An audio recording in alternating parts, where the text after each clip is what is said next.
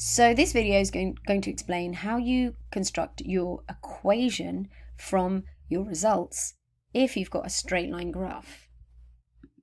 Now, just one note, when you start trying to analyze your graph, it is important that you have a line of best fit to start with.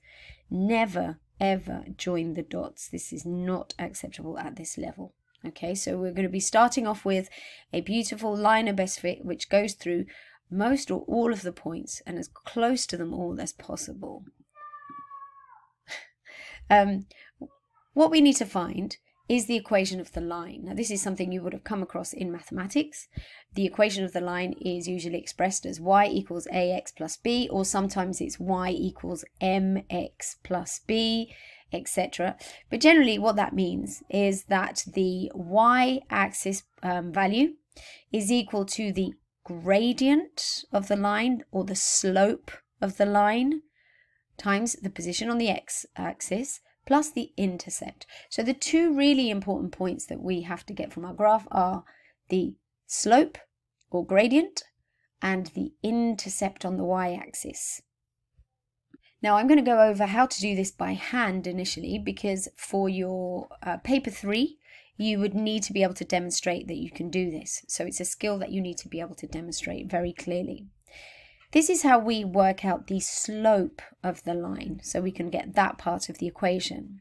You have to choose 2 points on the best fit line. On the line, not the points that you've plotted. As soon as you draw a best fit line, what you're doing is disregarding your plotted points. Those aren't important anymore. The relationship that you are plotting is governed by the line, not the points. So you have to find 2 points on here, on the line, and you have to make them as far away as reasonable. This distance here must be greater than half of the entire line, right? So don't pick 2 little points that are close together. Pick 2 points that are far apart.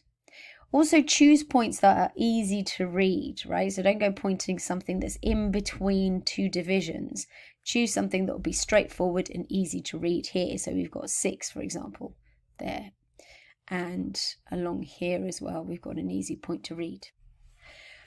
Okay, so to do the calculation, actually write down the points. So if this wasn't a paper 3, you would be graded on demonstrating that you can actually do this process here. So the slope is calculated by the rise over the run.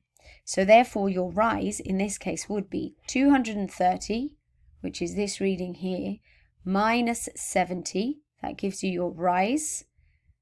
That's your rise. And now we need to find the run, which is 44 minus 4, which is this point here. Okay, I thought it was 6, but it looks like it's 4. Okay, so 44 minus 4. That gives us 160 divided by 40, which gives us a final slope of 4. This needs to be evident. You need to show you're working out, because it's very, very I mean, you might find that you make a minor mistake here, but if the examiner can see this working out, they will be generous and award you credit for it. Okay, so that's now in our equation, we have the A part, the slope or gradient. So far we've got y equals 4x. So what is this B part? You probably recognize that this is the intercept with the y-axis. Our intercept is when x equals 0, what would the value be on the y-axis? So you would literally have to read that off. Now this is why it's sometimes difficult to have a false origin, right? If you don't have this part of the graph and you've actually plotted it, it can give you some, it can be difficult to then work it out. Do not use maths to try and find this point, right? Don't use the equation of the line or these plotted points to find it, substituting. Some people substitute these values in to the equation and try and calculate this. Don't. You've got a graph, use it. You must demonstrate that you can use a graph to find the intercept. So you read it, and here you can see it's about 57, right? So that's your intercept. So that gives us a full equation. We now have y equals 4x plus 57.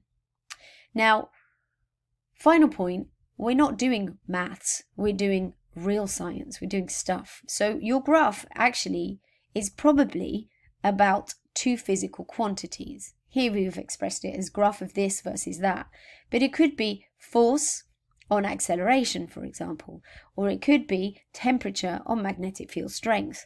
So finally you have a graph that's about physical quantities.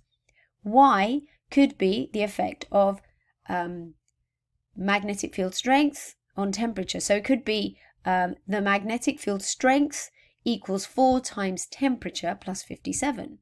Or it could be that the acceleration of a particular car equals 4 times its mass plus 57. So we're actually describing a relationship between physical quantities that we spoke about at the beginning. And you can come up with this kind of equation if you've got a lovely straight line.